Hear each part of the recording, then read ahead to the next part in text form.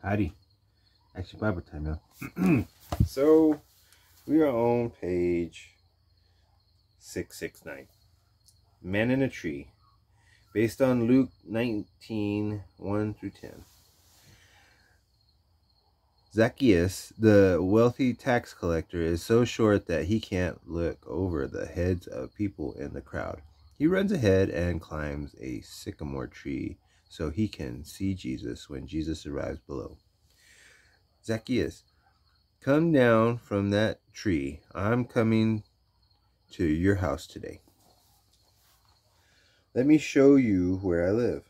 As they walk together, Zacchaeus learns from Jesus and realizes he has made some serious mistakes.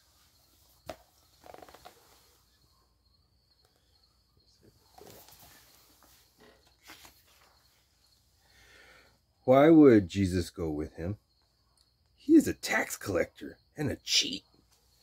Lord, I want to change. Right now, I pledge to give half of all that I have to the poor.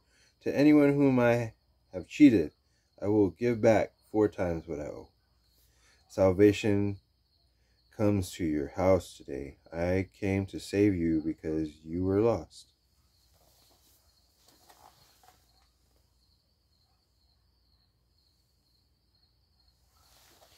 See, and so the thing is we're all like that tax collector. We're all lost and broken and incomplete. My Uncle Greg, he told me one time that there's this native word called ishiholo. And what it means is your bucket's got a hole in it.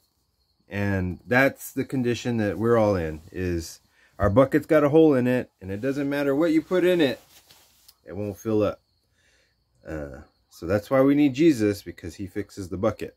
Okay? So don't be a ishiholo. Don't be a broken bucket. Never get full. You want to go ahead and ask for Jesus to dwell in here, and he will go ahead and make you anew, because that's what he came to do. So I love you. Jesus loves you. Have a great night, okay?